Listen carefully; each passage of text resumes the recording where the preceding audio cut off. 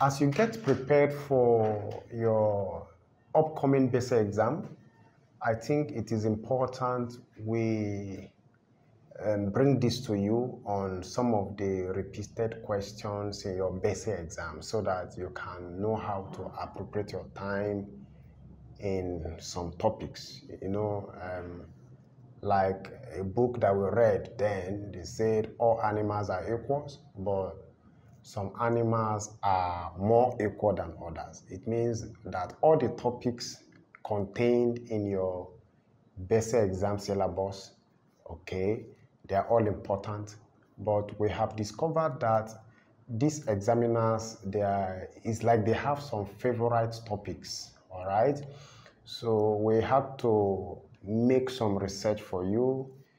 I had to make some research of some past questions of about 3 to 4 years ago and looked at the pattern of how these questions are repeated, all right?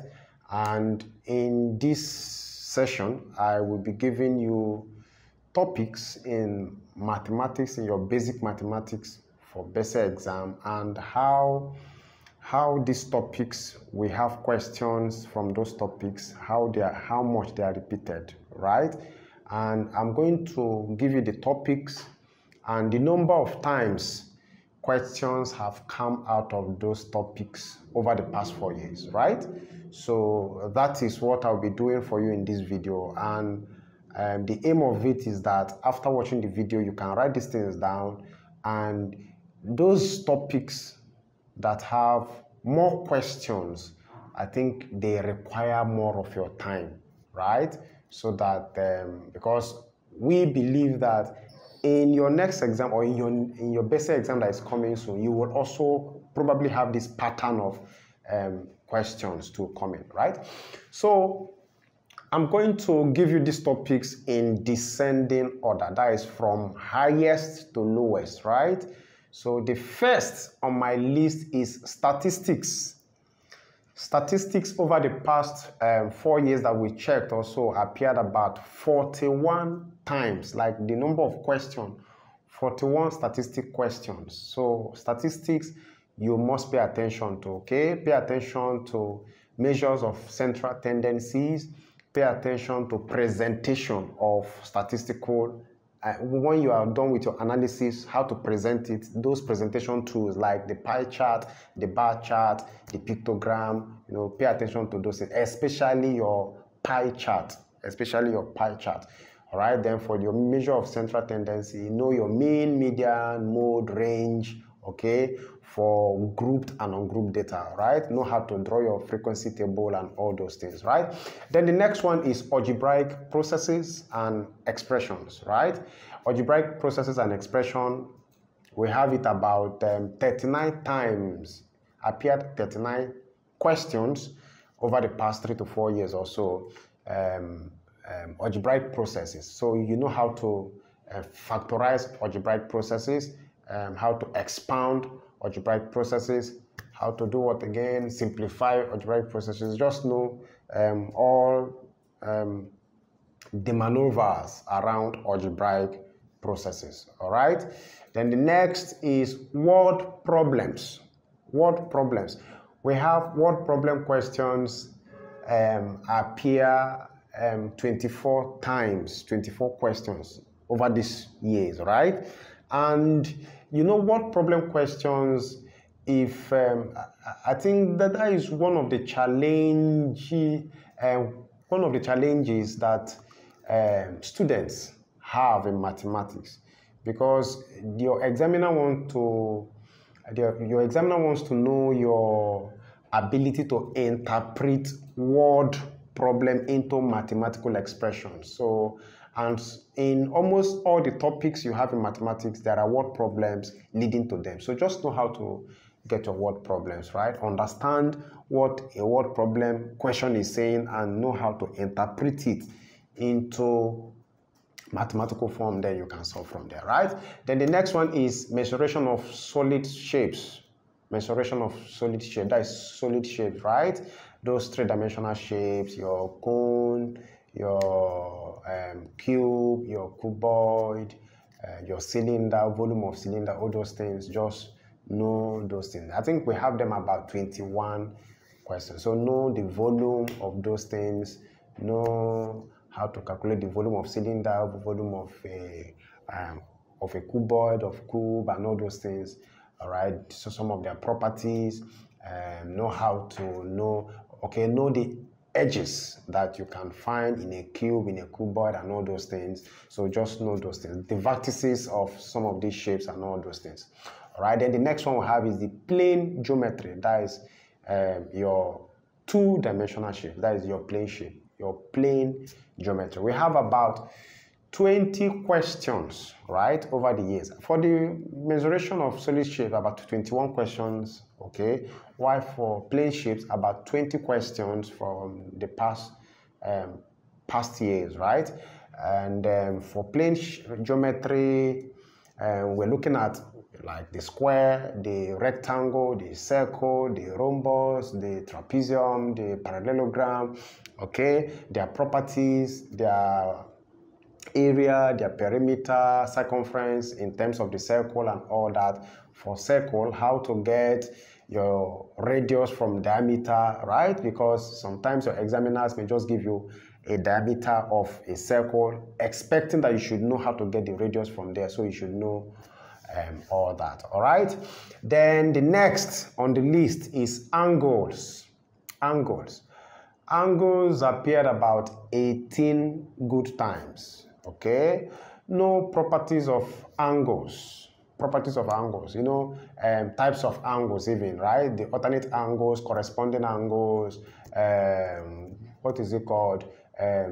Adjacent angles, angle on a straight line, you know, those principles, those theorems around them, okay? Alternate angles are equal, corresponding angles are equal. So you should be able to identify corresponding angles, this and that, right? So know things about your angles, those properties and their principles, right?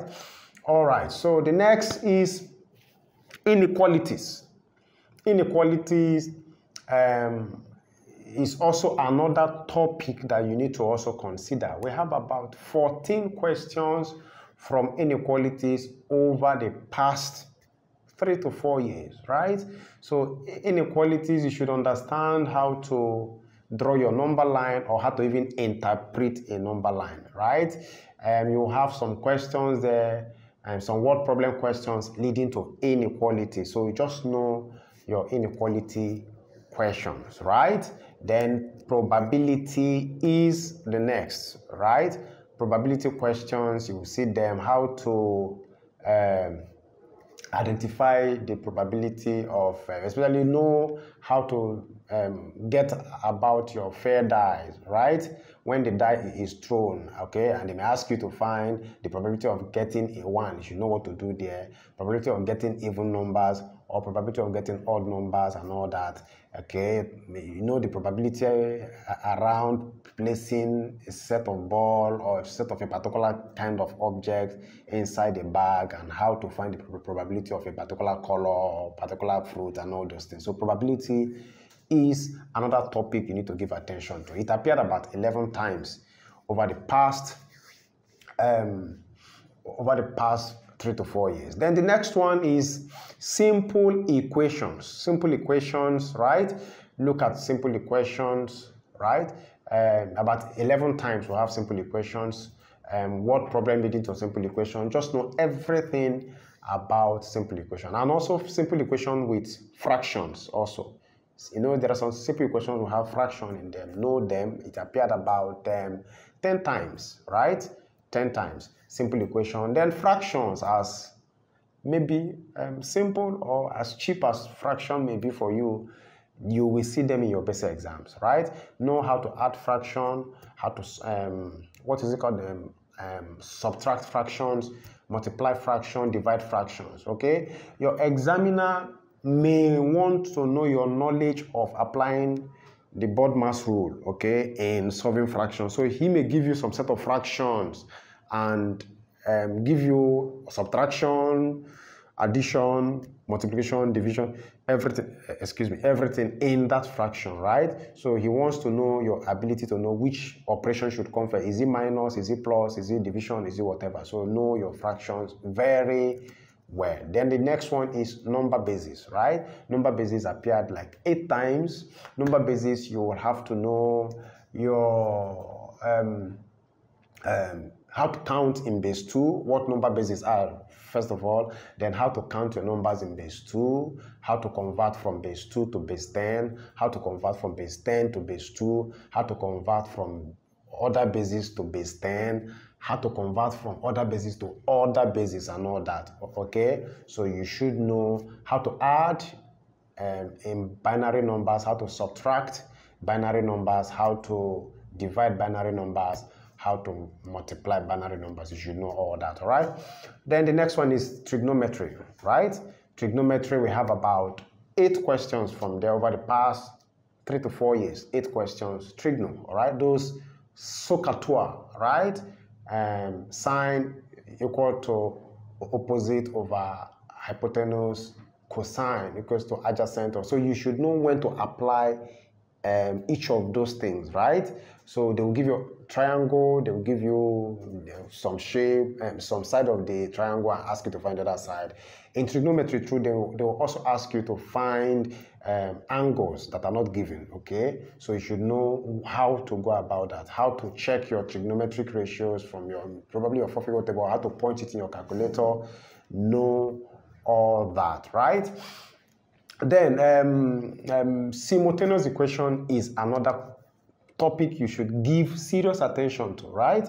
Know how to do your elimination method, substitution method, graphical method and all that, so that if they ask you to use a particular method, you should know what to do. Probably, especially in your theory questions, if they ask you for, specifically ask you to use a particular method to solve, you should know what to do, right?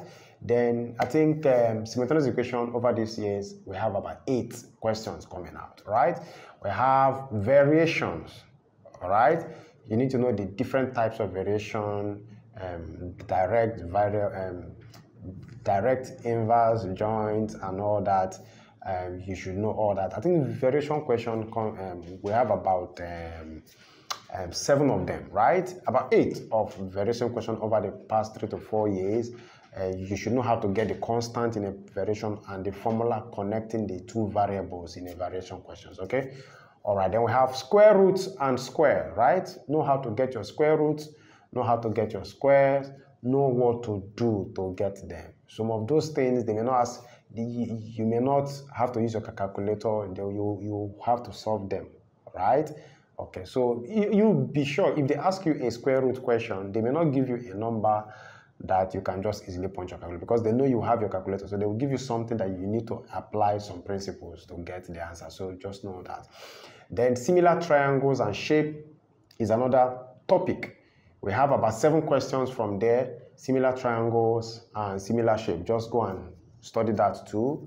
We have polygons, okay? Some of interior angles of a polygon and the end side of a polygon, okay? Know how to know the formula, know how to get the end side, all right?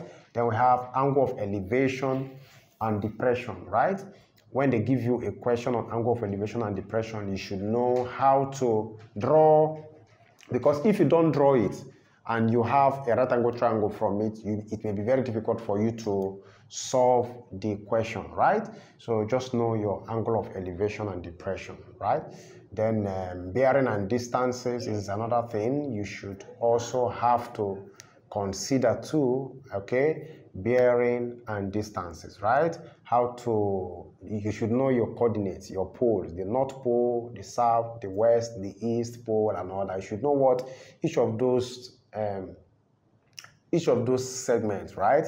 What they represent, 90, 180, 270, 360, you should know. You should know your 3-figure bearing, you should know all that. You should know how to get distances and all that, right? Then, I think that appeared about 6 times also, right? We have change of subject formula. Change of subject formula appeared about 5 times, right? So know how to change subject, right? In a given expression. right? Then we have, what again? Construction is another thing you should look at. They may not ask you to construct, but be rest assured that they may also ask you to construct. But construction, expect construction in your objective questions. But how do you construct an objective? They will have to give you pictures or diagram of constructions. They want you to identify the angle constructed. So you should know how to identify your angles, those special angles that can be constructed with a ruler and a pair of compasses, right? So you should know how to identify angle 30, angle 90, angle 45, angle 60, angle 180, 360, as the case may be, right? You should know how to identify those angles when you see them in pictures. So then we have our standard form. Standard form appear about, I think, four or five times. Standard form, how to convert from ordinary form to standard form, and how to also convert from standard form to ordinary form. You should know all that. Then approximation and estimation, don't forget that, right? Approximation came about, I think, 4 or 5 times, right? How to approximate what round off numbers are, okay, or what round up and round down numbers are, how to round off, okay, how to use your round up numbers to round off, how to use your round down number, right? Okay, how to round off to significant figures, what significant figures are, what decimal places are, okay, number of decimal places. They will ask all that in your approximation and estimation, okay? And lastly, for this, LCM and HCF, right? Learn your LCM. You know, they started teaching you LCM right from your primary 2 or primary 1 or primary 3, okay? So you just get to know that you will see it in your Bece, all right? So get prepared for LCM and your HCF, okay? So like I said, the essence of this is to give you these questions in the order of repetition over the years and occurrence, right? So that you can best apply your time and your energy to those topics that you have repeated more over the years, okay? I believe that as you do this, your effort will be crowned with success. I wish you all the best in your forthcoming Bece exam. Thank you very much.